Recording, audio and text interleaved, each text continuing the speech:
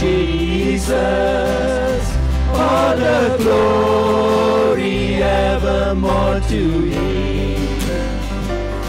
When the race is complete, still my lips shall repeat, yet not I, but through Christ in me. To this I hold, to this I hold, my hope is only Jesus.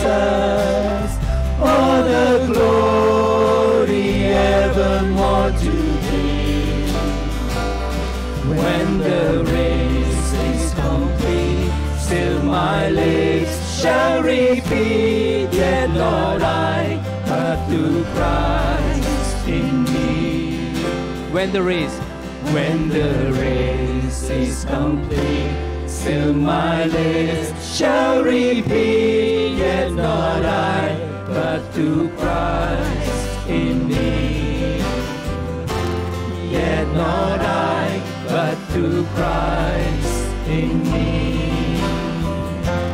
Yet not I, but through Christ in me. Too slow, yeah? I think we can A little bit too slow. Okay, I will play slow. Yeah. Okay. I will play a little bit faster. Yeah, pick up the mic. Yeah.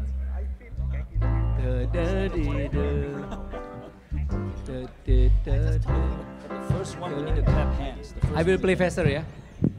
Can you hear the piano?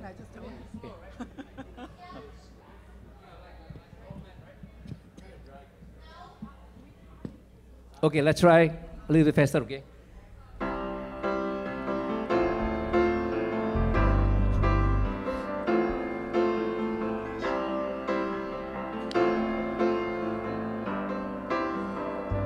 What gift of grace there's Jesus my Redeemer.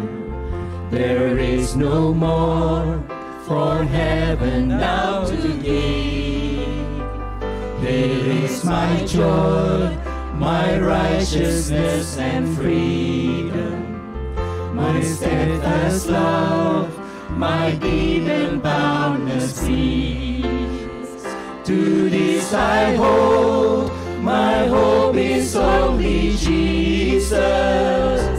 For my life is wholly bound to His. Oh, how strange and divine, I can see all is mine, yet not I, but through Christ in me. Itu ya? Like that? A little bit faster? Okay, alright, okay. I think when the drum comes in, you pick it up. Without the drum, it's kind of like... Let's write the first song, okay? I sing with energy, okay? Alright.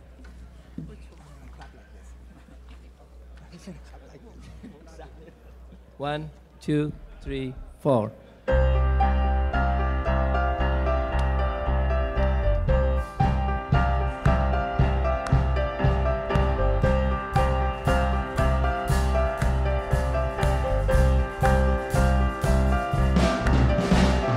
People of the risen King, who delight to bring Him praise.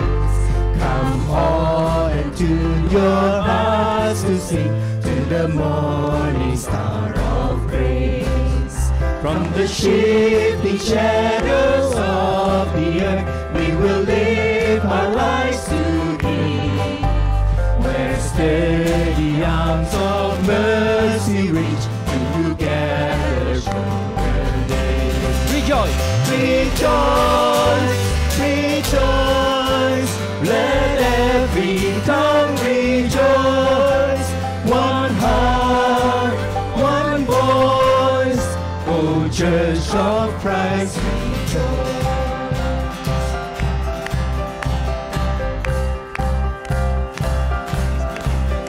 Come those whose joy is morning sun, and those weeping through the night.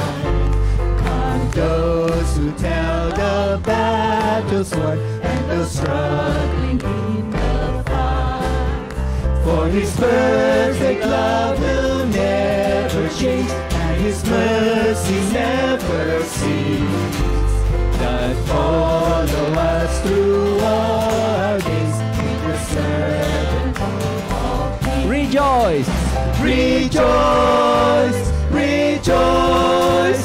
Let every tongue rejoice. One heart, one voice. O Church of Christ, rejoice. Okay, thank you. That's good. All right.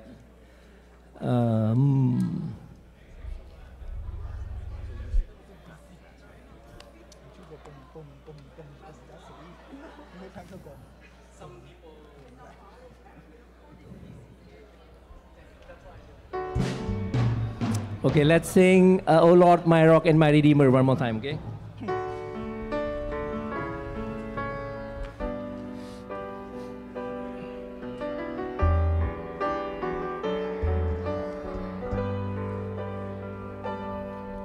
O Lord, my rock and my redeemer, greatest treasure of my longing soul. Continue. My God, like You there is no other. True delight is found in You alone. Your grace, a well too deep to fathom. Your love exceeds the heavens' reach. Your truth, a fount of perfect wisdom, my highest good and my unending need. Oh,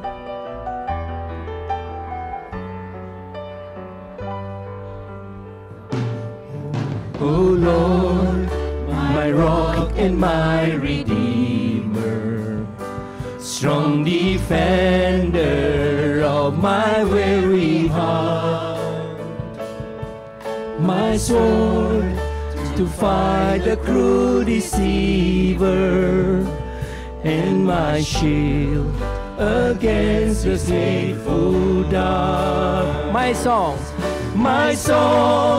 when enemies surround me, my hope when tides of sorrow rise, my joy when trials are abounding, your faithfulness, my refuge in the night. Okay, good, thank you. My microphone is kind of like too low. I mean, can you bring up the high frequency? And it's very like heavy. My microphones. No treble at all. Can you bring up the higher frequency? Hello? Yes. Okay, let me sing, okay? Oh Lord, my rock and my redeemer, greatest treasure of my longing soul.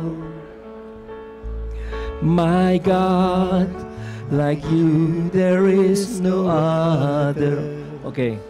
True delight is found in You alone.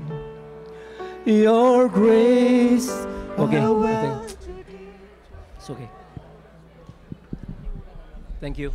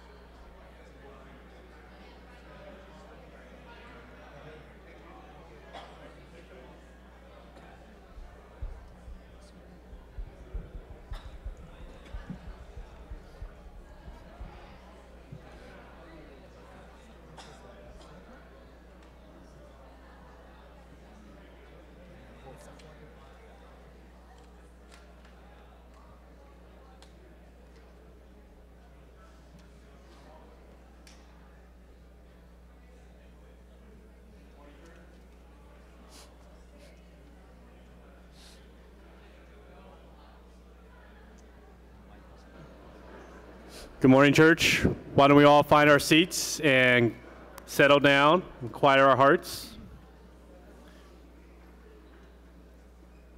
Welcome, everyone, to SCBC Walnut. This is the English service here, and we are glad to be here to worship with you all. We are thankful for every single person here. For whether you're attending here in person, whether you're out in the lobby or in the cry room, whether you're watching us through the live stream. We appreciate all of us here together, that we get to come together as a body and to worship our God, our Lord and Savior. And so to start us off, I just want to go ahead and encourage us from Paul's, the Apostle Paul's, his prayer to the Thessalonians, found in 1 Thessalonians chapter 3.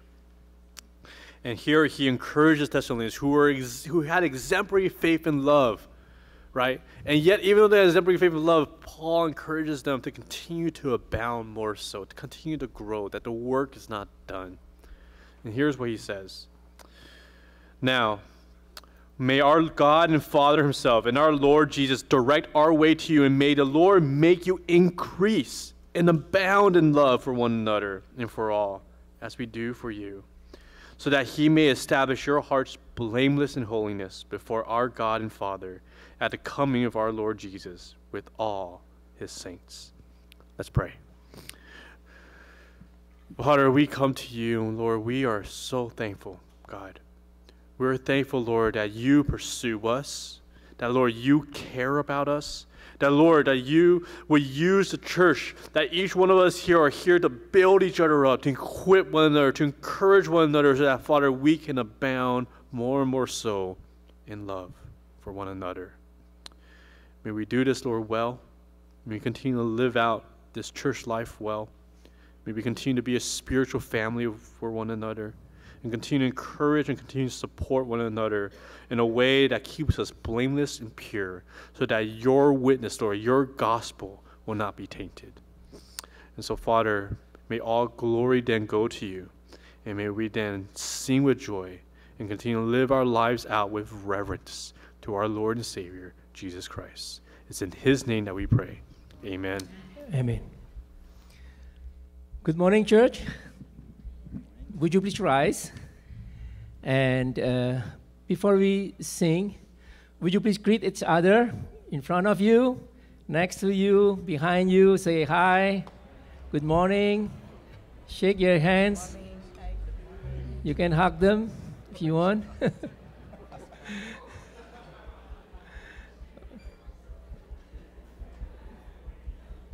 All right, let's worship together. Let's sing, Come People of the Risen King.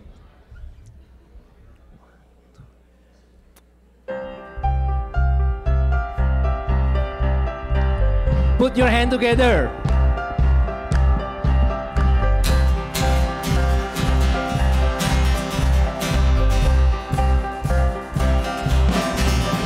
Come people of the risen King, who delight to bring him praise.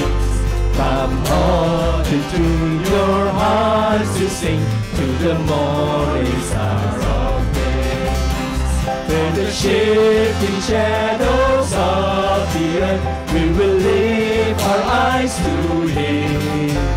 Their steady arms of mercy reach together children. Everybody sing. Rejoice, rejoice, let every tongue rejoice. One heart, one voice, O Church of Christ, rejoice.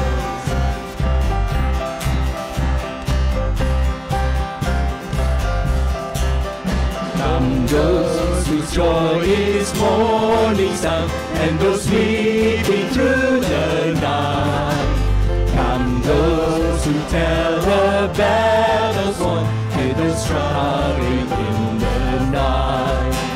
For his perfect love will never change, for his mercies never cease. But follow us through all our days with the certain hope that Rejoice. rejoice, rejoice, let every tongue rejoice. One heart, one Church of Christ, rejoice.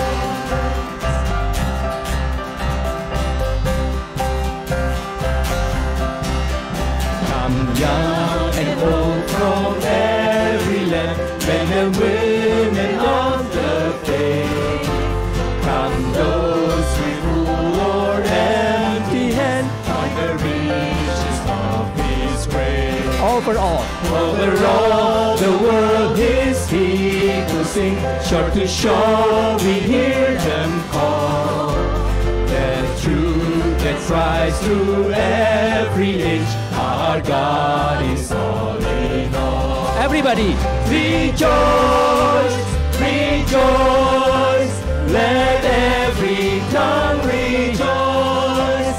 One heart, one voice, to Church of Christ. rejoice. Rejoice, rejoice, let every tongue rejoice. One heart, one voice, O Church of Christ, rejoice.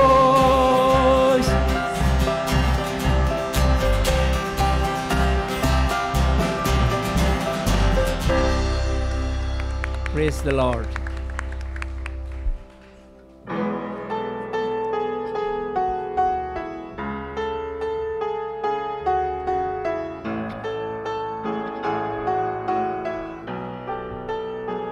Let's sing together.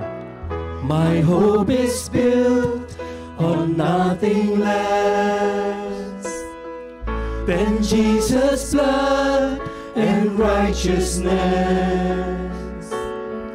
I dare not trust the sweetest frame, my holy trust in Jesus' name.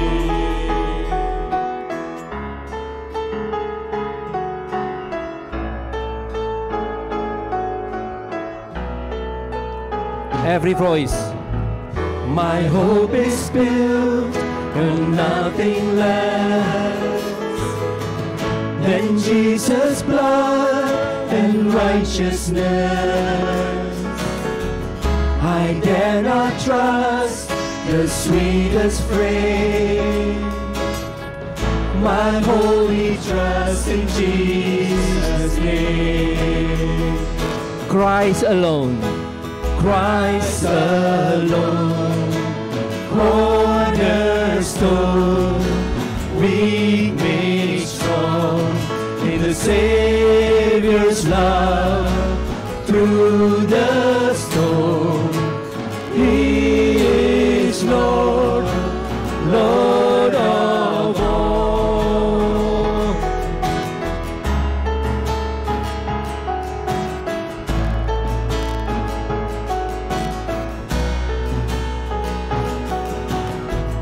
When darkness seems to hide His face, I rest on His unchanging grace. In every heart a stormy gale, my anchor holds within the veil. My anchor holds within the veil. Oh, Christ alone, cornerstone, we made strong in the Savior's love. Through the storm, He is Lord, Lord of all. Christ alone. Christ alone, cornerstone, weak made strong in the Savior's love. Through the storm, He is Lord, Lord of all.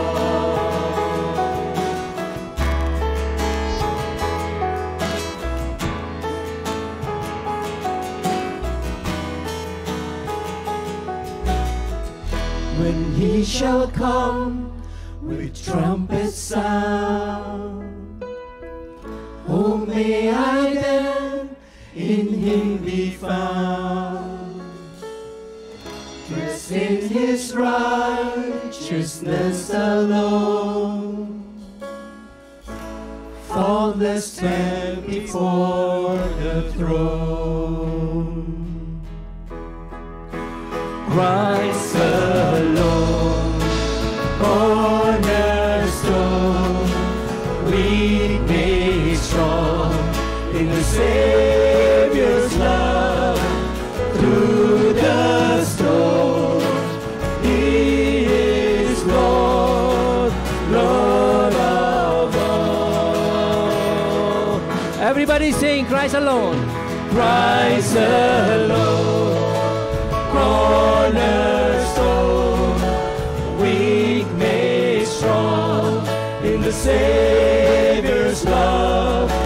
Through the storm, He is Lord, Lord of all.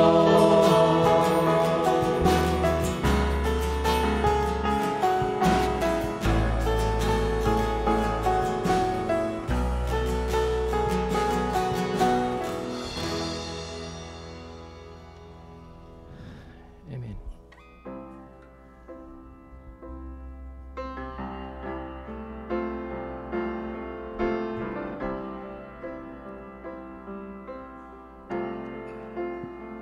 How great the chasm that lay between us. Oh, high the mountain I could not climb. In desperation I turned to heaven and spoke your name into the night. Then through the darkness your loving kindness tore through the shadows of my soul. The work is finished, the end is written. Jesus Christ, my living hope. Who could imagine so great a mercy? What heart to fathom such boundless grace? The God of ages stepped down of glory to wear my sin and bear my shame. The cross has spoken, I am forgiven. The King of Kings calls me his own. Beautiful Savior, I'm yours forever. Jesus Christ, my living hope. Everybody sing hallelujah. Hallelujah, praise the one who set me free. Hallelujah, death has lost its grip on me. You have broken every chain. There's salvation in your name. Jesus Christ, my living hope. Hallelujah. Hallelujah, praise the one who set me free. Hallelujah, death has lost its grip on me. You have broken every chain. There's salvation in your name. Jesus Christ, my living hope. Then came the morning that sealed the promise. Your buried body began to breathe. Out of the silence, the roaring lion declared the grave has no claim on me. Then came the morning that the promise. Your very body began to breathe. With thunder silence, the roaring lions declare the grave has no claim on me. Jesus, yours is the victory. Oh, hallelujah. Praise the one who set me free. Hallelujah. That has lost his grip on me. You have broken every chain. There's salvation in your name, Jesus Christ, my living hope. Hallelujah. Praise the one who set me free. Hallelujah. That has lost its grip on me. You have broken every chain. There's salvation in your name, Jesus Christ, my living hope. Jesus Christ, my living hope. Oh God, you are my living hope. Please have a seat.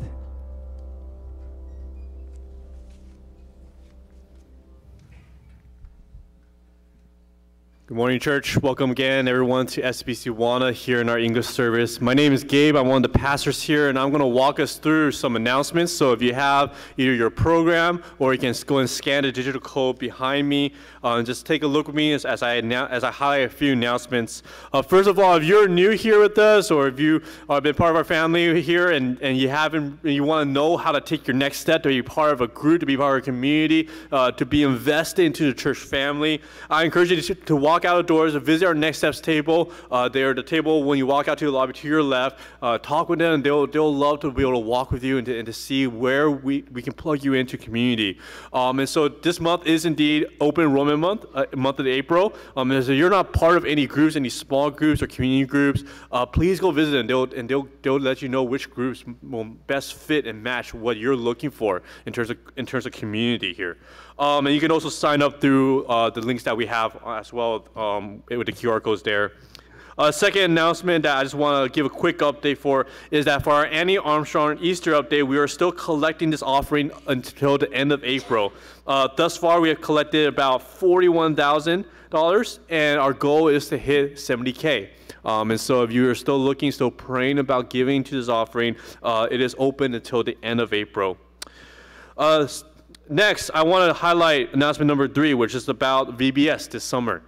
First of all, I want to thank everyone who signed up to volunteer to help with VBS this summer. Thank you for just being part of this great ministry, for us to be able to reach the community, for us to be able to disciple our children.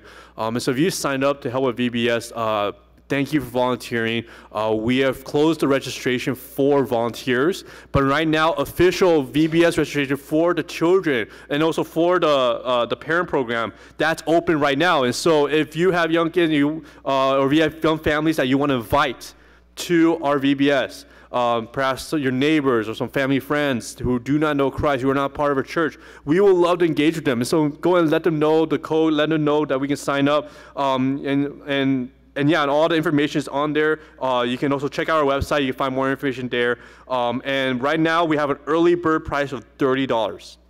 Early bird price of $30. And so come join us. Again, well, I guess I've been saying VBS. We are calling it a summer camp just so that it's more friendly and understandable to what this is. But we are still unashamedly knowing that this is indeed a Christian thing we're doing. We are going to bring the Bible to them. But yeah, you can use the word summer camp instead if you want to invite your unbelieving friends. So again, that's this summer from June 24th to 28th. And so we'll continue to have signups open for that. Next, I want to highlight announcement number 5 in announcements. The Doulos Ministry, which is our young singles ministry here that I personally am helping lead. We have our Young Singles Hub next Saturday. So if you're here with us and you consider yourself a young single person, meaning you're not married, so you can be dating, you can be engaged, and you want to come out to this hub where you get able to connect with other young singles within our church, to sign up for this hub for next Saturday, the deadline is today. And so please go and sign up. The QR code will lead you to the form, or you can always go to our website, and underneath workshops, ministries and workshops, you'll be able to find the sign up form there as well.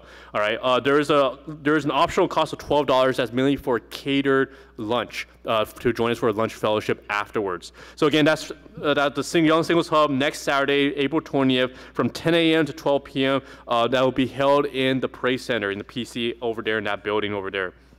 All right, so please RSVP by today. All right, next, number 6, next week as well, we also have a spring training for children's ministry. And so that's happening after service, after Sunday service from 12:45 to 2:30. And so if you're interested in serving with the children, whether that's Awana or Children's Sunday School, please come out to this training. And if you need more information, you can go online, find more information, as well as contacting our sister Katie, who oversees the children ministry here. Lastly, just quick, just want to put it on your calendars, is that the women community will have their next event on May 4th. And so in May 4th, they'll do another walk. And so join them and walk and talk and enjoy life with one another. With that, let me go ahead and lead us through prayer, and then we'll have one more song after the prayer, and then we'll hear the Word of God being brought to us. So join with me in prayer. Lord, Father, we have indeed a busy church where there's a lot of things coming up. And not even, everything I just highlighted is just one small aspect of our church. We have ongoing ministries. We have short-term mission trips coming up. There's all these different things and activities happening with our church that, Lord, sometimes we can get caught up with the calendar. And I just pray right now that at least here in this time, and just, even if we don't have time, space and time to come near to you, at least here right now, in this service, that, Lord, may we quiet our hearts and put on, Lord, a spirit of learning. That, Lord, we may learn from you and learn from your word and continue to walk with you, God. And so I pray, Father, that for all of us here, that, Lord, as we quiet our hearts before you, may it reinforce the gospel, and may it remind us, Lord, that we are your children. You care for us. And may it strengthen us, Lord, and to do your work. And so, Father, I pray then that for all of us here, that whatever busyness of life that we may be going through, that, God, we may find the time to spend with you, to remind ourselves, Father, that we are indeed your children, your disciples, and that, God, you care for us and you love us, and you, Lord, want to be with us. And so, Father, thank you for all that you have given to us. Thank you, for Lord, for all the ministries that you've given to us. May we continue, Lord, to be prayerful in all these ministries, that we remember to pray constantly, not just serve and work, but to pray that, Lord, that Christ will indeed be present among us as we continue, Lord, to be your witnesses to this world. So, Father, thank you again for your grace and your mercy. May we come to you now with a heart filled with joy to worship your name and to hear your word. It's in Jesus' name that we pray. Amen. Amen.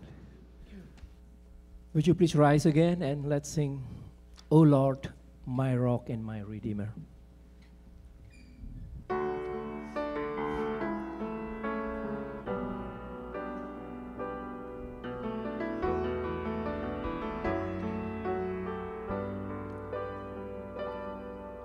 O Lord, my rock and my redeemer, greatest treasure of my longing soul.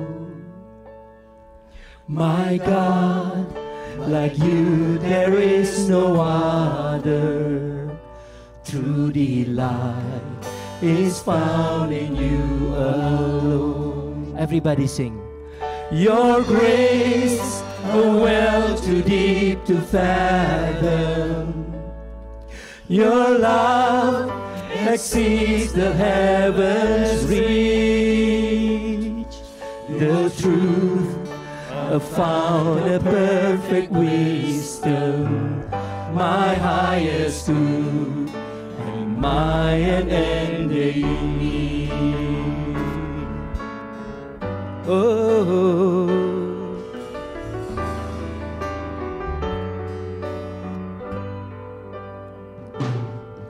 oh Lord, my rock and my redeemer, strong defender of my weary heart, my sword to fight the cruel deceiver, and my shield against his hateful dart. My song, when enemies surround me, my hope when tides of sorrow rise, my joy when trials are abounding, your faithfulness and refuge in the night.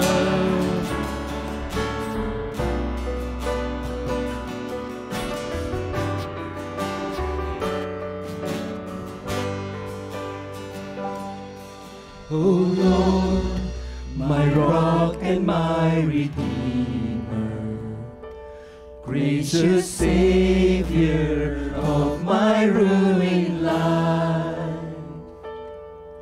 my guilt and the cross laid on your shoulders, in my place you suffered, bled, and died. You rose the grave and death had conquered. You broke my bonds of sin and shame. You rose the grave and death had conquered. You broke my bonds of sin and shame. Oh Lord, my rock and my redeemer, may all my days and glory to your name. May all my days and glory to your name. May all my days and glory to your name. Please have a seat.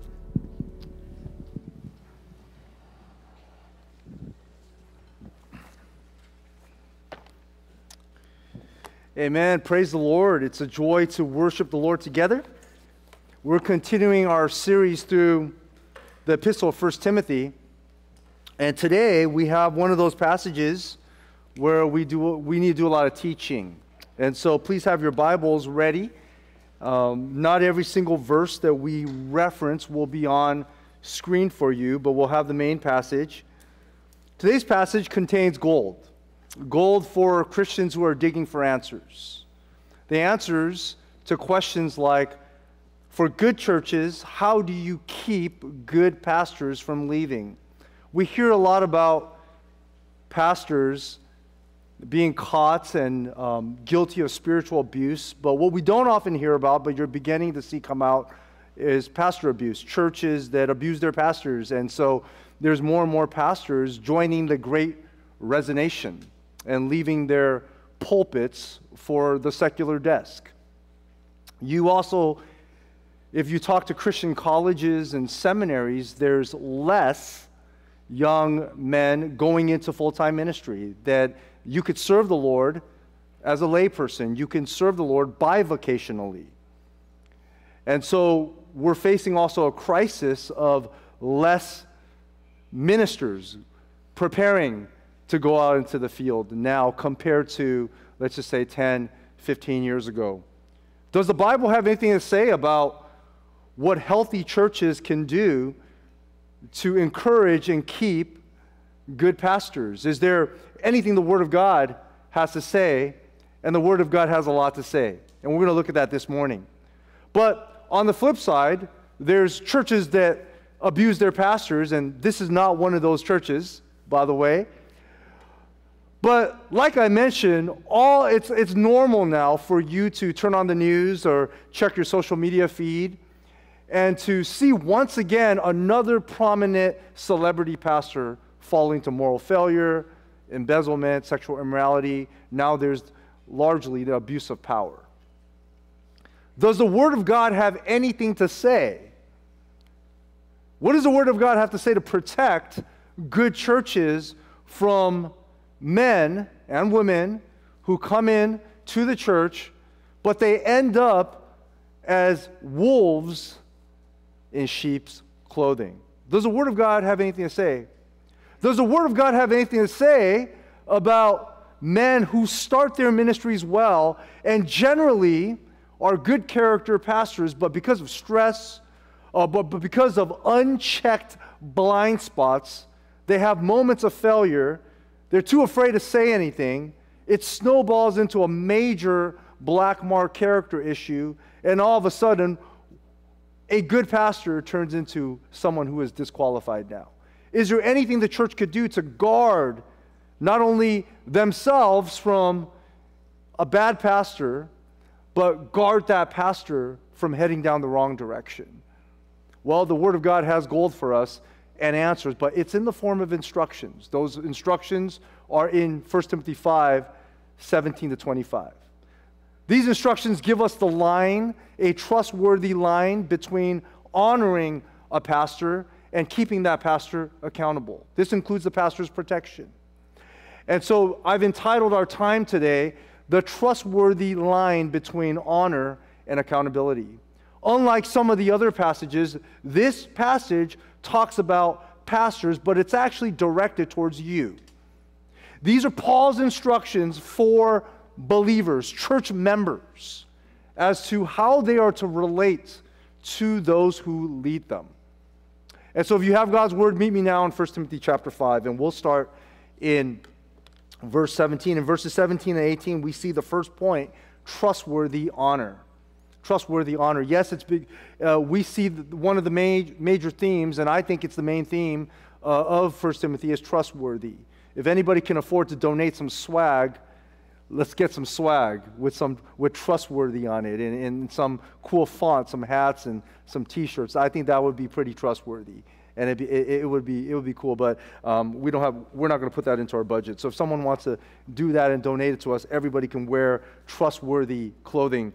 But and you'll know that you go to FCBC, and hopefully you are trustworthy in how you live, and you'll be convicted. And people will say, "Are you really trustworthy in representing Jesus Christ?" And it'll be a great challenge for you to put that shirt on each and every day. So if anybody wants to make a donation after Annie Armstrong, you can do that. All right. With that, trustworthy honor. All right, let's look at verses 17 to 18. Here's what the Apostle Paul instructs to the church now. He says, "Let the elders who rule well be considered worthy of double honor, especially those who labor in preaching and teaching. For the scripture says, 'You shall not muzzle an ox when it treads out the grain, and the laborer deserves his wages.'" Now, these two verses are primarily about the compensation of pastors. So in verse 17, we see once again a reference to elders. This word elder, just like you would see in any institution, any village, anything during the ancient times, elders were the leaders. Now, typically in religious establishments of those times, you're looking at older men. Those were the elders. They just happened to be older, more wisdom. But we know that when Paul writes to Timothy and when he talks about elders, he uses this word interchangeably with overseers. 1 Timothy 3, he gives qualifications for overseers. In Titus chapter 1, he gives the same qualifications. He uses the term elder. In Acts chapter 20, he actually meets with the elders in Ephesians of the church of Ephesus, and they are referred to as elders. There's another word that's used interchangeably, but more referring to what an elder or overseer does. It's the word it comes from shepherd, but we use the title pastor. So in the New Testament, you have pastor, overseer, elder, used interchangeably in the New Testament. And so when you see elder, it's not necessarily someone who's older, but someone who's spiritually mature. Timothy was in his 30s. He was young in comparison to what a religious elder would have been, but he had the spiritual maturity. Thus, Paul charged him to exercise all of the responsibility and not to shy away from eldering. Right? So the reference to elders, it's elders, overseer, pastor. In a Baptist church setting where we don't typically use the term elder, we're going to refer to this as pastors. So he's talking about pastors.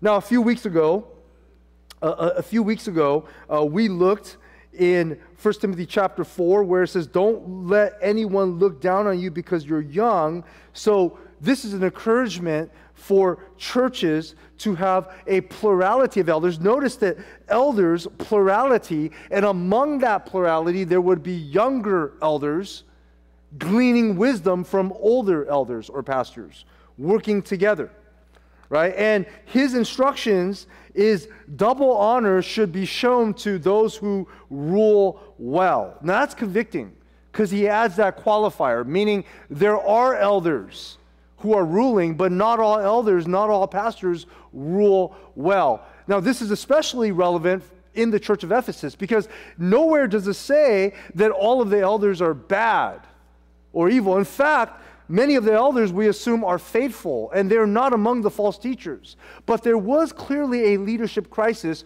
where young Timothy was sent there, and he had to raise up elders and overseers. He had to get some of the overseers there to actually lead well.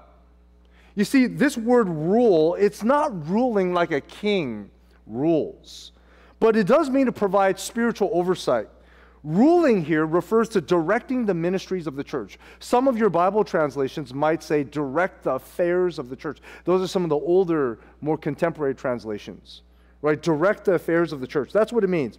It's the idea of managing the household of God. An elder, an overseer, a pastor needed to be qualified to first manage their own household.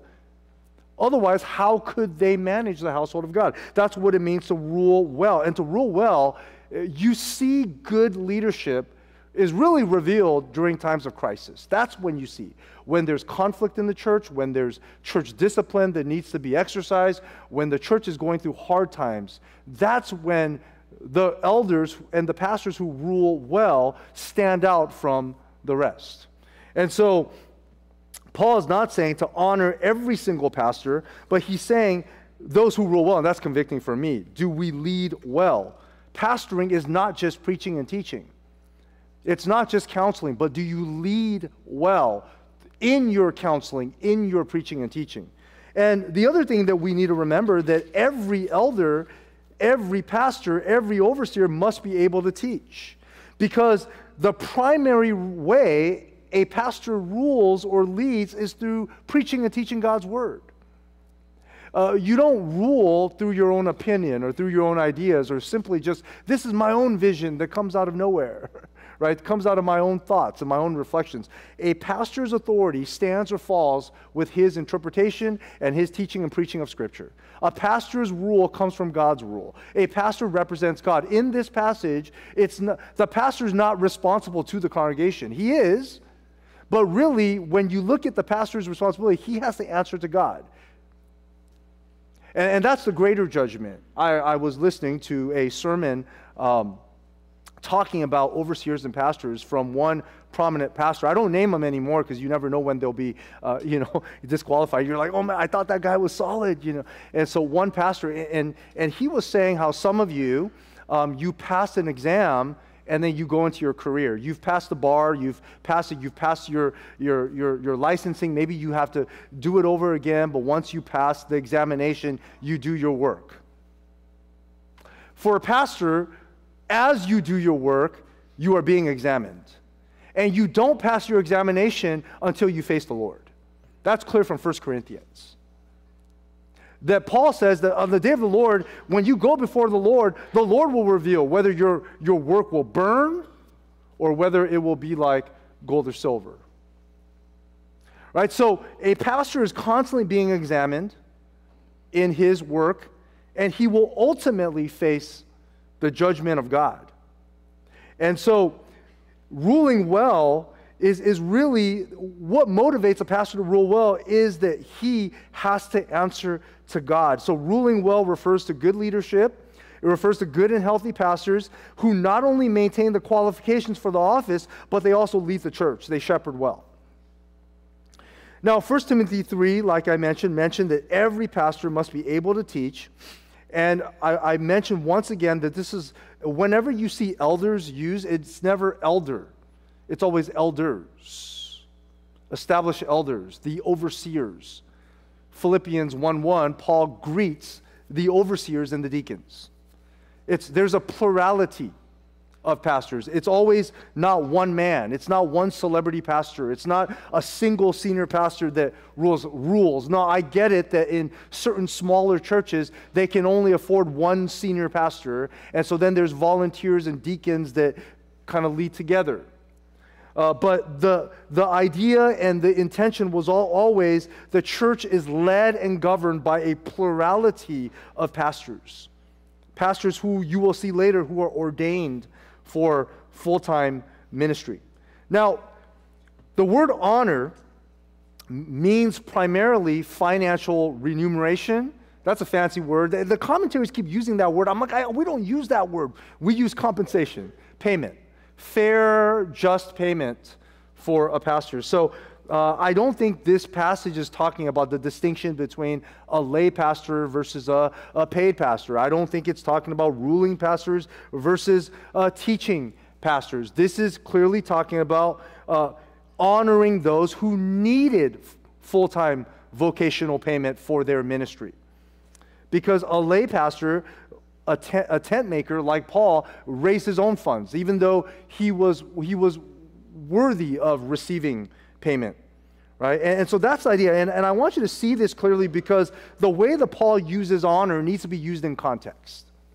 Earlier, and last week, Pastor Gabe did a wonderful job, just an amazing job preaching on the passage of honoring widows. And what was the honor? For those who are truly widowed, which means they had no family to take care of them, truly widowed, the church was to provide what type of support? Financial support. In the same context, when it talks about double honor, it's talking about paying for pastors who labor. Now, this word labor, I'm not going to get into it too much because it's too many passages. But in 2 Timothy, it talks about laboring in the reference of like a farmer who works hard. Paul talks about his own labor, and it's going to be judged by God. I mentioned the 1 Corinthians passage. There's other places where this word labor is not easy. It's hard work to labor in preaching and teaching, so much so that you don't have time to take up a side job, a secular job, that you have to give your full-time work, your working hours, to ministry. It is those pastors who are worthy of compensation because they can't pay for themselves. They can't make a living otherwise, right? And you're going to see that everything in these two verses is talking about financial payment. This is what it's talking about. So my Presbyterian brothers, who I love, and I think it's okay if you look at it this way, they look at two categories of pastors or elders that I've mentioned before. They look at ruling elders. Ruling elders are volunteers. These are lay elders, non-paid. They have a secular job or another job or a paraministry job that pays them, and that's how they make their living. And they sit on a leadership team of the church where they volunteer their time. They're able to teach, but they might not participate in regular preaching and teaching. It takes too much time, but they give spiritual insight. They're spiritually mature men who have an outside job, and they're lay elders. We call them ruling elders. They participate in directing the ministry of the church. And then there's teaching elders in the Presbyterian church, and these are the ordained pastors who are paid by the church, full-time pastors. And so they see this distinction.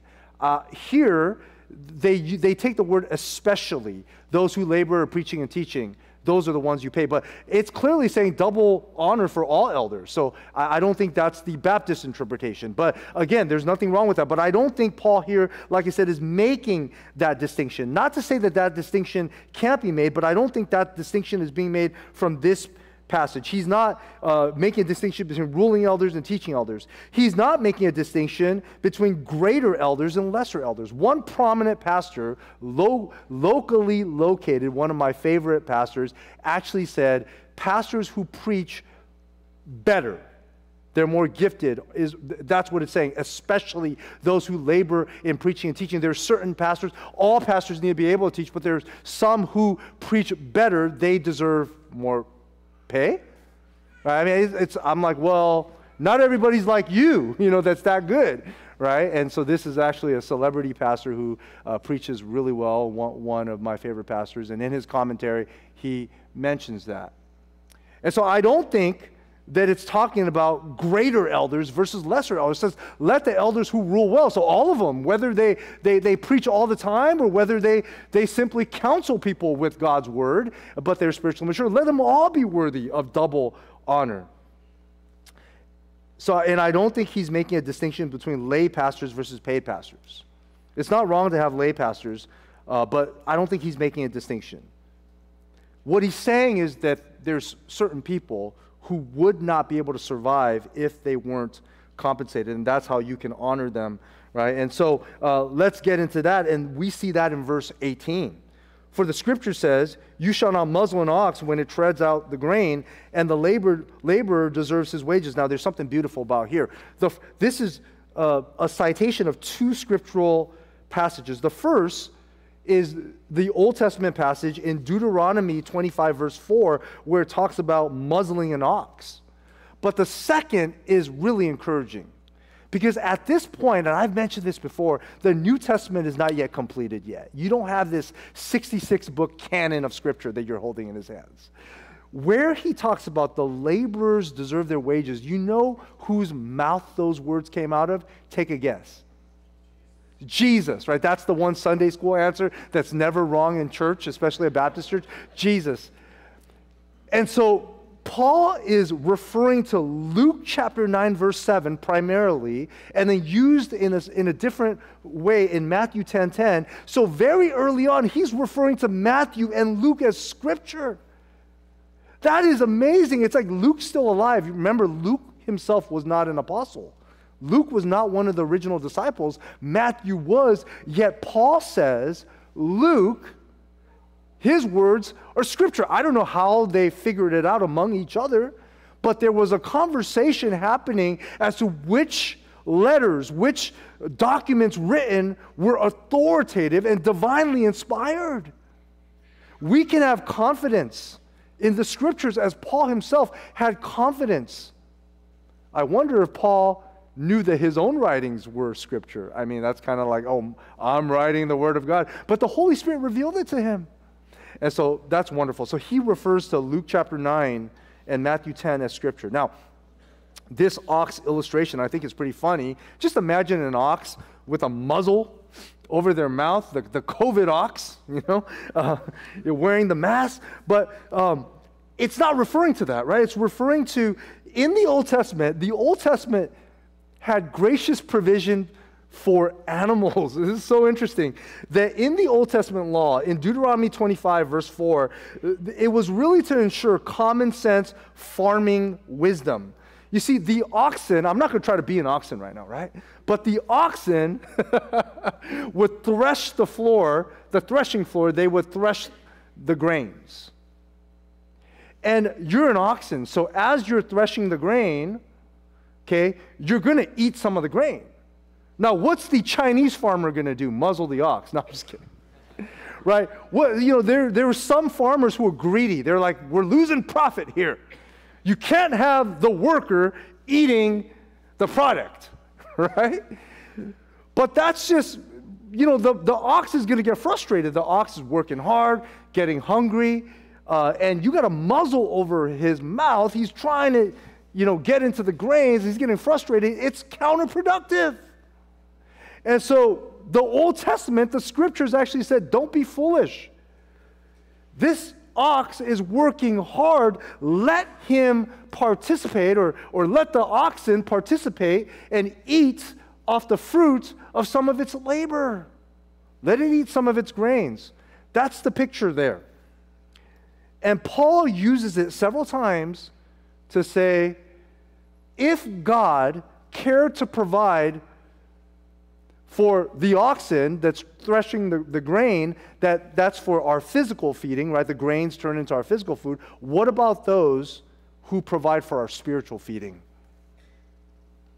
Don't muzzle the ox. Allow the pastor who gives his full-time vocational focus to preparing and teaching and ministering God's word and leading the church with God's word, allow them to partake in the fruits of their ministry by providing for them fair compensation. That's what it's saying. Don't muzzle the ox. Don't cause the pastor to not be able to do their ministry because they're worried about their finances and have to find different ways to make a living and to provide for themselves and their families, right? And so that's the first part. Don't muzzle the ox, right?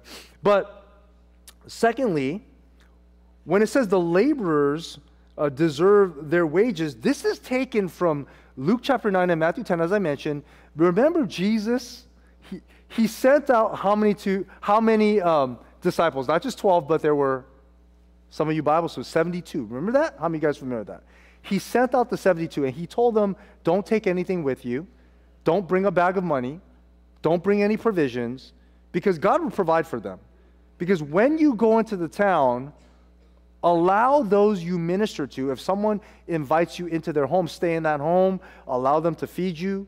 And then he uses the term, because the laborers deserve their wages. That's what Jesus said. And so these two ideas from the scriptures put together make for the foundation of why there's such a thing as full-time ministries. Now, I said a lot about that, but these two verses were actually the hardest verses. Did you know that? It took a long time to try to figure out that, and there's so many different views, and I hope that was clear to you. So if you have a different view, I respect your view, but that's how I feel we should take it. Okay, so we honor good pastors through appropriate honor, through fair wages. Now, there's a trustworthy line between honoring pastors and keeping them accountable. Pastors are also members of the church. They're gifted. Their gifts and their office does not elevate them to a position above all. Okay, so double honor means first they have the honor of the office. That's the honor of being able to come before God. But then the second honor is to be paid for your work is such an honor. And this honor is given voluntarily by the church. Pastors must lead and preach well. If you don't lead well, and if you don't have people who want to sit under you or be part of your parish or your church, if you have no parishioners, you're a pastor of nobody. Right? So there's a fine line between honor, which is bestowed upon a pastor, and accountability. Pastors are members of the church. We also need to be kept accountable. Now, that doesn't mean that you judge and cancel the pastors. We're human beings. We're going to make mistakes. We're going to say things, and we're going to have days where you see us frustrated, right? And we just have to be honest. We have to fight hard to try to be above reproach. But the scriptures provide for protection and correction. It's both. I want you to see what I'm going to read to you, not as the punishment of pastors, but the protection of pastors. And the second part is the correction of pastors who don't want the protection. They need to be disciplined. Okay, so let me read to you.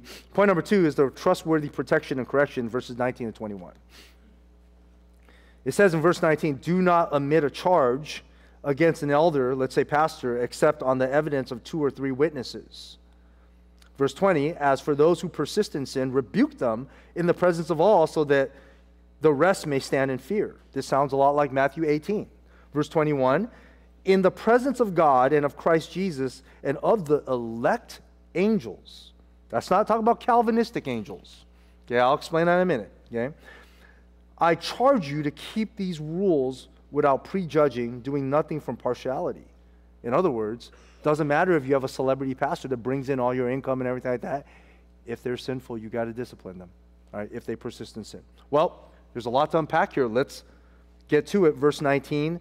Verse 19 is aligned with Jesus' instructions for church discipline found in Matthew 18. So we're talking about serious accusations, right? Not I don't like what you wore. I don't like, what you said, or I think, you need to change this or that, or I don't like how you organize it. I mean, these things, follow Matthew 18, take it to the pastor directly. If you're afraid, talk to the supervising pastor. If you're afraid of him, talk to one of the deacons. There's different ways you can, when it talks about a charge, this is a serious allegation like abuse or sexual immorality or an unrepentant sin, right? If there's a serious charge or a crime, then you got to call the authorities. And if he does not listen to 2 or 3 credible witnesses, that's why you need 2 or 3 credible witnesses. It's not just your opinion, otherwise it's he said, she said. But if there is a credible charge against a pastor, the issue should be formally brought before the church in a corporate meeting. Now, the instructions in verse 19 are part of a pastor's protection, as I mentioned, not a pastor's punishment, and this is very important. Here's why you want to protect us. Yeah, I know, I'm a pastor, I love this passage. It's because rumors can kill us. You know that? If you accuse me of something, even if I'm proven innocent, it's over. And I know that, so I'm a little bit more careful. I follow our policies. I fellowship with a team of younger generation lead pastors, and we all have different views. And they might think I'm a little too old school. I don't counsel women one-to-one. I will not take a counseling case. And so from an entire generation, they will say, you're one of those pastors that don't care for women, and you're blaming women for sexual immorality. No, women one-to-one can accuse you, right? On Sundays, I will talk to sisters. I'll pray for you. I encourage you. You all know that.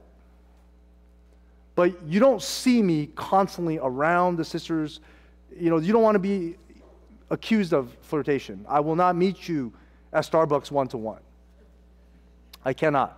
If there's a serious crisis, a sister, you come into the office, make an appointment during office hours. I make sure that my secretary is here and door stays at least half open. Because it's a crisis, we're going to minister to you. If it's a grandma, that's a little different, right? I'm sorry, sisters, I cannot give you a ride home. Okay, I cannot give you a ride home. If it's an emergency, I'll call the Uber. If it's an emergency, you sit in the back, and I call my wife and put her on speakerphone. The whole drive. And I will ask in certain meetings, can I record? I will ask permission, everything, right? If there's an accusation brought against. I haven't found myself having a problem here. I know that other churches, they would look at me as an evil pastor. They would counsel me for not loving women. I love women. I take that in the right context. Don't soundbite that. Don't soundbite. I love my sisters in Christ as a pastor. But everybody knows I'm a guy's pastor, Sports Illustrations. I'd rather be counseled for saying Hanley primarily ministers to men and he's not as sensitive. He doesn't understand us as well. I'd rather be counseled for that than to be that guy's flirtatious. Because in my earlier days, I was flirtatious. In my college days, my younger days, right? And I was around the sisters all the time. And so I know myself, right? I have to be above reproach, okay? And that's why Paul tells Timothy, pastors need to be above reproach because a rumor, even if it's a false rumor, will ruin you. Will ruin you, literally. You can't recover from that. So that's why he's saying, for a pastor's protection, don't omit a serious charge unless there's 2 or 3 witnesses and it's credible. But as for those who persist in sin, if there's really sin and they don't listen to you, and they're not listening to the deacons now, you've brought it to the deacons, you've brought it to the personnel committee, that's our human resources. You've brought it, like even the supervising pastors aren't listening to you. Then someone has to bring it to the church. And this is talking about in a formal sense, in a corporate business meeting. Our bylaws have a process where you have the right to do that. And when it says rebuke them in the presence of all, that's not saying you just go up and embarrass and dishonor someone, right? Again, this is talking about Matthew 18, that you have pastors who are clearly in sin. It's been investigated. It's proven. 2 or 3 witnesses have done it. The deacons have done it. They're not listening. They're doubling down. Rebuke them in the presence of all. They're rounding up people. Rebuke them, meaning you do church discipline. Why? Just like in Matthew 18, so that the rest may stand in fear. Fear of what? Fear of God, that the church of Jesus Christ must uphold the holiness of Christ to the best of our ability. Again, pastors aren't going to be perfect. They're going to make mistakes. But there's a difference in being confronted to say, oh yeah, I need to watch out for what I say, or I need to watch out for my attitude, or was I not kind? Could I be more gracious? Versus unrepentant persistence in sin that's harming the reputation of Christ and the church. This is true. And so when it says, in the presence of God and of Christ Jesus and of the elect angels, this is putting power behind. It's not just the members of the church who have authority to discipline a pastor who's in sin, but it's in the presence of the divine courts and of Christ Jesus and the elect angels. All the angels who did not fall are angels. You don't call them elect angels. So this is talking about angels given to a specific task, right? They've been given a specific task. And if you read this in context, these are angels who participate in judgment. They will come when Jesus returns and participate in the judgment of God. And so it's in the presence of these angels with the heavenly courts that don't prejudge, allow for investigation and everything, but do nothing from partiality. Now, we do have a problem with partiality. The bigger the celebrity, the bigger the platform, the more famous the pastor, more gifted the pastor, the more protection they're going to have. The more honor the pastor has bestowed. You see, that's the thing we told our pastors. We said, you can do a million things right. You do one thing that's a gross sin, you're done. So we need to watch our lives and our doctrine closely. But you see it, right? People are like, oh, the pastor has done a million good things, but he did this one thing off. Let's just put him on administrative leave forever, or let's just, and quickly, you read about that stuff. This passage is saying, don't allow that to happen. The members of the church, you take your responsibility. That's why membership matters. For me, membership matters because that puts accountability on me to raise up mature members. Because mature members will not bring up false accusations against a pastor and cancel them, but mature members will have the strength to discipline us. And I'm not a celebrity pastor.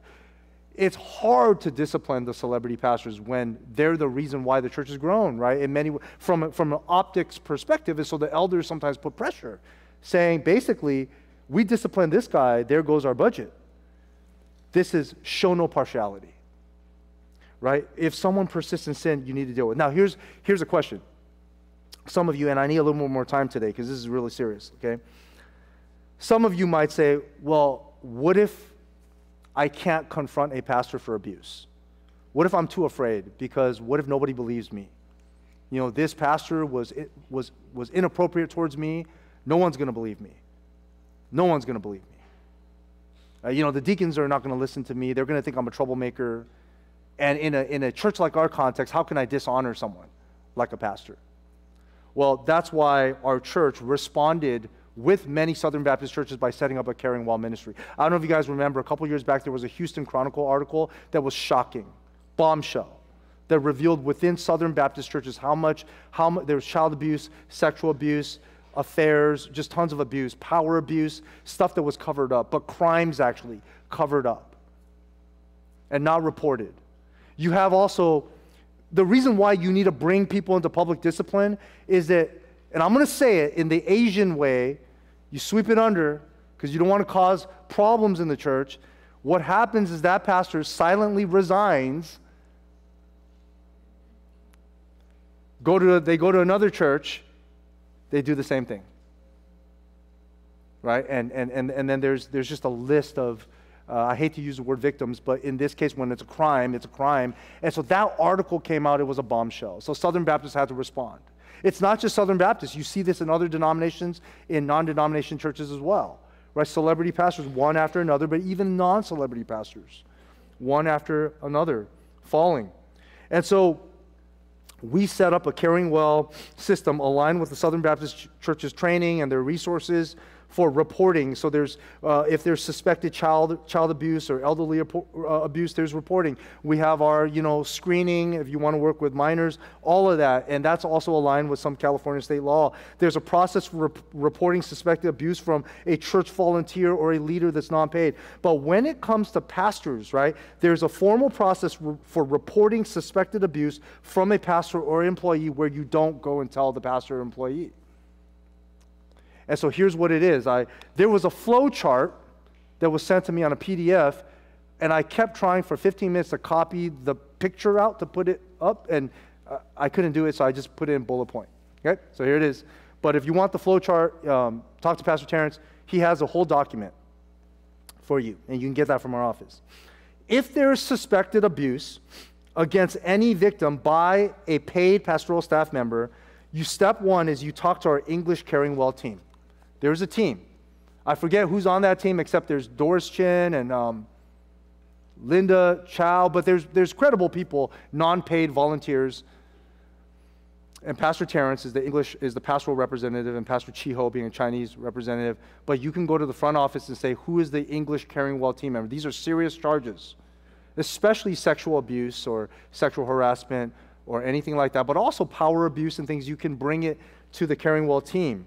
You don't bring it to the pastors because, again, we want to make room for you to feel like in our church you can bring up a serious charge.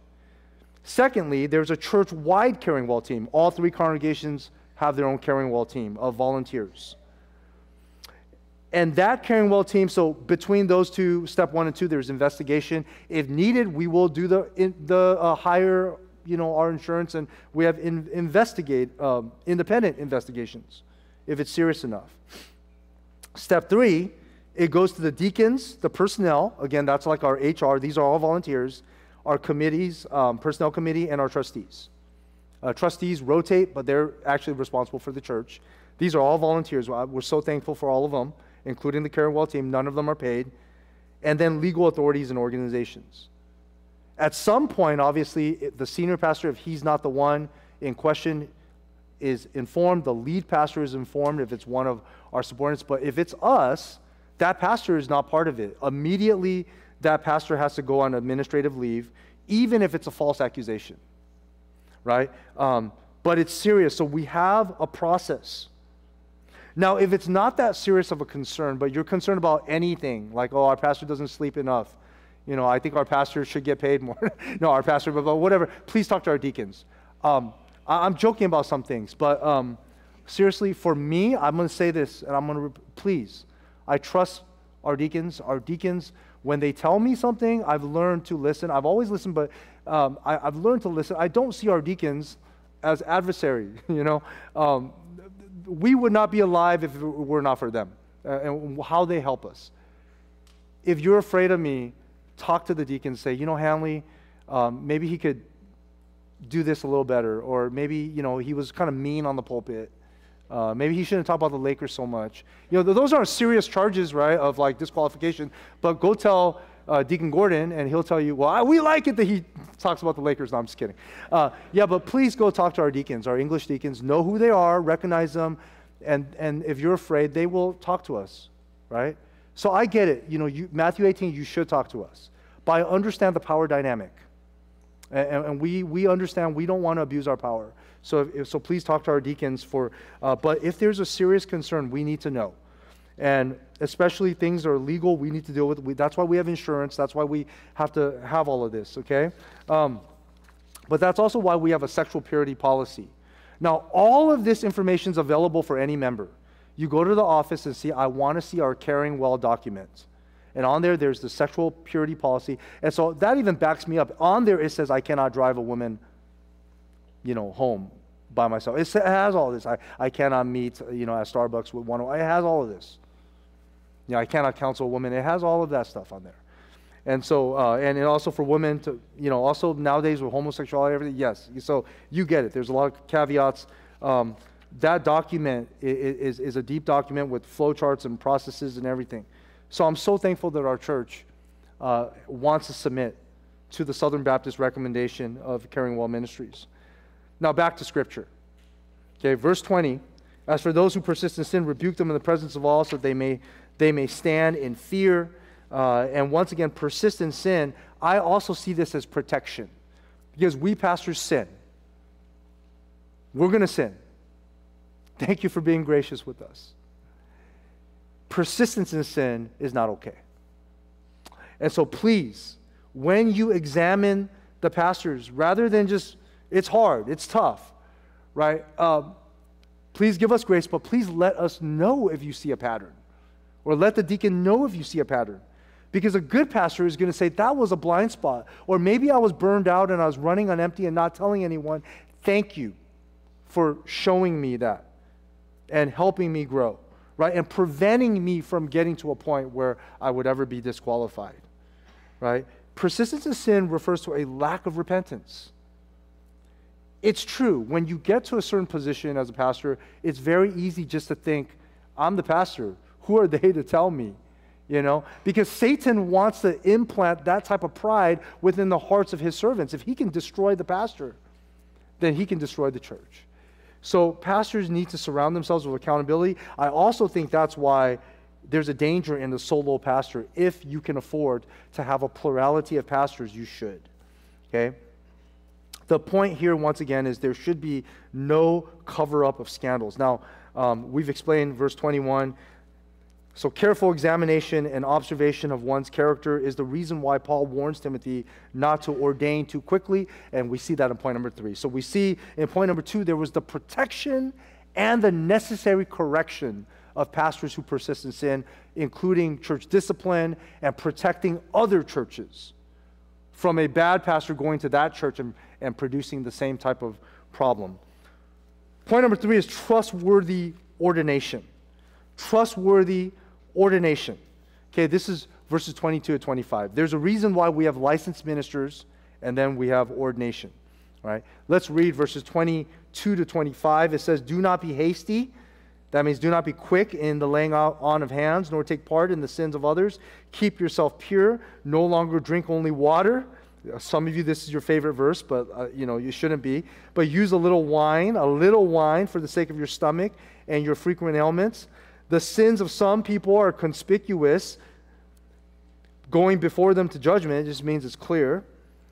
But the sins of others appear later. So also good works are conspicuous, meaning so also some people's good works are obvious, and even those that are not cannot remain hidden. So this is basically saying not quick to ordain. Laying on of hands refers to publicly setting a man apart for the office of pastor. This is talking about ordination.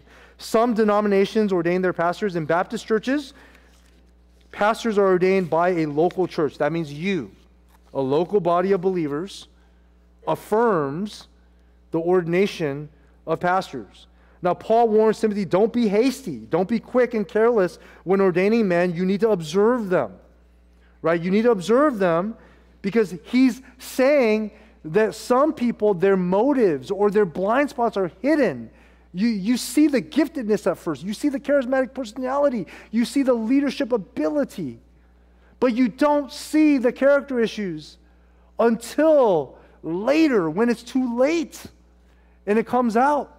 So they need to be observed before you lay hands on them and ordain them. Now, I want to make it clear that ordination is not licensing. In our church and in many Baptist churches like ours, we have ministers who are licensed. You license them. The licensing means they're recognized formally to perform the ordinances without being ordained. They can do the Lord's Supper. They can baptize. They can do weddings, and they can do funerals, and they can minister. We're licensed ministers. It's a minister in training. It's ordination track, right? Directors are not on ordination track. Ministers are on track for ordination. If someone comes to us and they're already ordained, then we need to check references and make sure they're in good standing. That means they've been previously ordained in their denomination or with their church. But when we hire someone who's yet to be ordained, we hire them as a minister first. If we raise up an intern ourselves and we raise up someone internally who gets called into ministry, first they become minister. 2 to 3 years of observation, okay, and then and then we ordain them. We give them, by the time we give them the application for ordination, it's because we've already affirmed that they're qualified to be ordained. But until they're ordained, some of you members, you know this, that every couple years in the business meeting, we have to vote to renew the license of our ministers, which means there's room for correction or for us to realize this person's yet ready, maturity-wise, to be ordained. So it's saying don't be quick, and that's why we have licensing. Licensing is not ordination. Ordination is ordination. Licensing needs to be renewed. Ordination is for life. Once you're ordained, that pastor, wherever they go, mission field, another church, their ordination through our church carries with them. And so look at these strong words. I'll come back to the alcohol passage in a moment. Okay, don't read too much into that, right? But verse 24, it says the sins of some people are conspicuous, right? Well, let me finish first, verse 22 first. In verse 22, it says, notice it says, do not be hasty in the laying of hands, nor take part in the sins of others. Notice there's the connection there. Keep yourself pure. Now these are good standalone commands, but the idea is Paul is connecting, don't participate in sin, in other people's sins, and keep yourself pure with ordination. Meaning, if you're too hasty to ordain a person based on gifting, then you're held responsible for their sin and for their impurity. So first, this is to the elders, the pastors, and then to the congregation. Don't be too quick, right? Nor take part in the sins of others. Keep yourself pure. Now, verse 23. Why? The reason for verse 22 is clear in verse 24. It's because, as I mentioned, the sins of some people are hidden.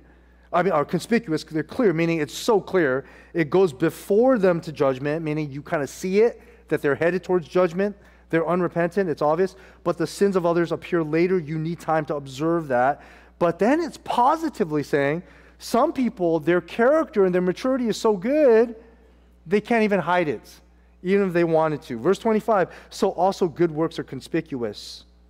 They're so clear, even those that are not cannot remain hidden. So you will see very clearly who's fit for the ministry and who's not with some simple observation. Now, verse 23 is a personal note for Timothy. No longer drink only water, but use a little wine for the sake of your stomach. So this tells us that Timothy has some health issues. My understanding is the wine creates GERD and acid reflux, so I don't know how that works, but it's not giving him license to be a drunkard. It says, it's okay to use a little bit of wine, right? And in our church, our practices is fine. Drinking is fine in moderation, even for our pastors. And so so that's it. That's there. Okay, so don't be quick to ordain. Now, the big idea this morning is that Jesus' church must uphold the trustworthy line between honoring their pastors and keeping them accountable. Jesus' church must uphold the trustworthy line between honoring their pastors. So honor their pastors, treat them well, compensate them fairly and well, make sure they're not suffering, make sure they're not, that provide counseling services available for them if they need, shepherd and take care of their families. At the same time, it's not treat them as celebrities, it's protect them from false accusations and rumors, protect them also from their own sinfulness by correcting them in a loving and gracious way, set up processes and have people that that you can talk to, being sensitive of the power dynamic in the room that's happening. So it's a fine balance that must be upheld. This is gold for our churches and for pastors. In some, pastors are imperfect people who will disappoint you. Churches are full of imperfect members who will also let you down at one point or another. The key is not placing our faith in imperfect pastors, even good ones, or church members. Rather, our faith is in Christ. It's because of Christ that we can be open, honest, and humble in our shortcomings. Christ was worthy not just of double honor, but of eternal honor, yet he was rejected by many. Rather than being paid and compensated for his powerful ministry, he paid the price, the eternal price, to minister to you and me on the cross. Only he could do that. He was judged, accused, falsely accused of sins he did not commit, innocent. Yet instead of being protected like the church protects good pastors, nobody protected him. Nobody came to his defense. He remained silent like a lamb, led to slaughter. He did not defend himself against false accusations. Then on the cross, rather than being protected from God's judgment, he bore divine correction for you and me. As a result, we don't ordain Christ. Rather, we recognize him as King of Kings and Lord of Lords. Christ is our highest glory. You will hear on the news, and this will be my final, I promise I'll end. You will hear on the news over and over again of pastors disappointing you, Christian leaders being disqualified. That's just, we can't stop it. You will also hear in the news churches that are, burning out pastors and pastors leave. You'll hear all of that. Do not let that shape your view of the true church or the true Lord and Savior. The church's quality and the church's validity does not stand or fall based on the performance of church members or church leaders, but it stands and falls on our perfect Lord and Savior, Jesus Christ. Let him alone be the Savior. And because Christ loves his church and is not done with his church and is sanctifying his bride, the bride of Christ is going to be okay.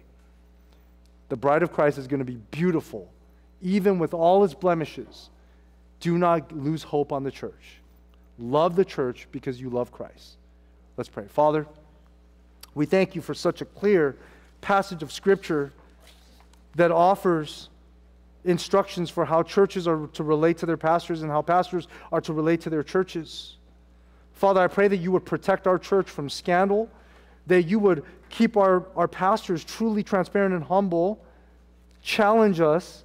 But we thank you, Lord, that so far you've been gracious to us. You've been gracious to us as pastors. You've been gracious to this church. You've given us faithful, kind-hearted, loving members that we don't deserve. Father, I pray, Lord, that you would continue to build this church upon your word, that we would not be afraid to apply the difficult but clear instructions of Scripture. Help us to truly uphold sola scriptura by surrendering and submitting to your word. Will your word rule us and not the pastors, nor the congregation? And will your word lead us? If there's anybody in here this morning who does not know Jesus, we pray, Lord, that you would save them. Save them, Lord, because you are their hope, no one else. And it's in your name, it's in Jesus Christ's name that we pray. Amen. Thank you for the overtime. Would you please rise and let's sing together the response songs? Yet not I, but to Christ in me. But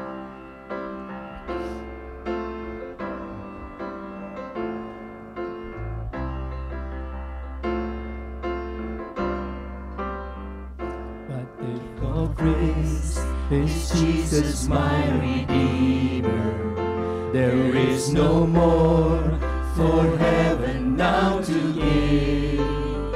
He is my joy, my righteousness and freedom, my steadfast love, my deep and boundless peace. Together.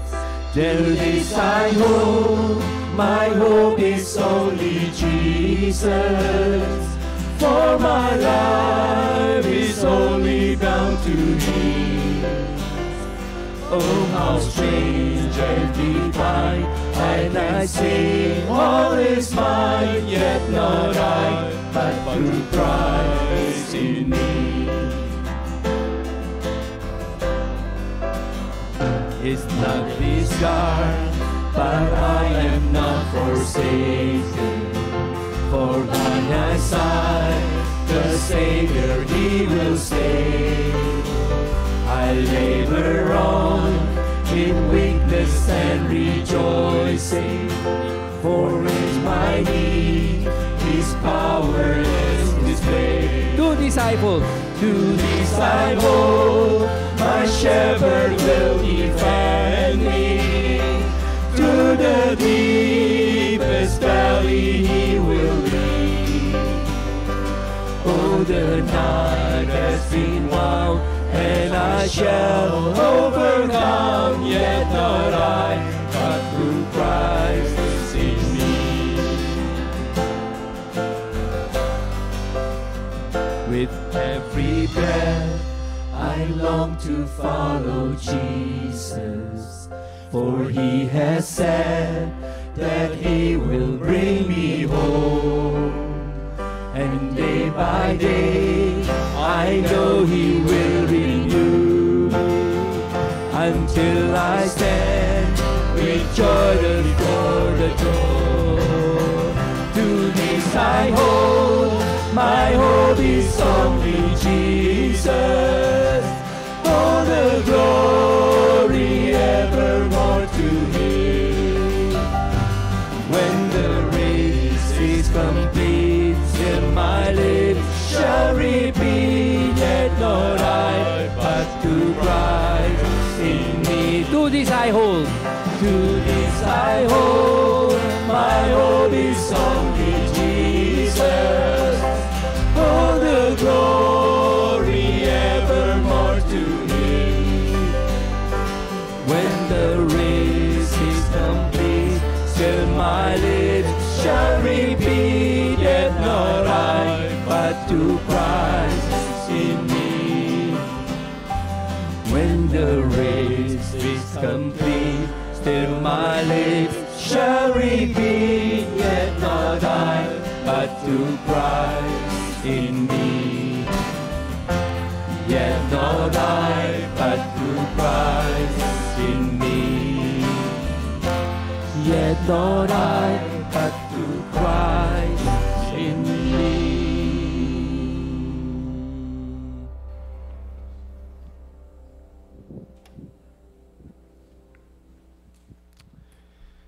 Thank you so much for the extra time. I promise not to abuse that each week. We do need your help to stack the chairs if you're physically able to, and if you're not a newcomer. If you're a newcomer or visitor, please don't feel obligated to help in the stacking of chairs. Please receive the benediction, and we pray that you have a blessed Sunday. All right? May the grace of our Lord and Savior, Jesus Christ, the love of God, our Heavenly Father, and the power and the communion of the Holy Spirit be with you all. Go in God's peace. Amen.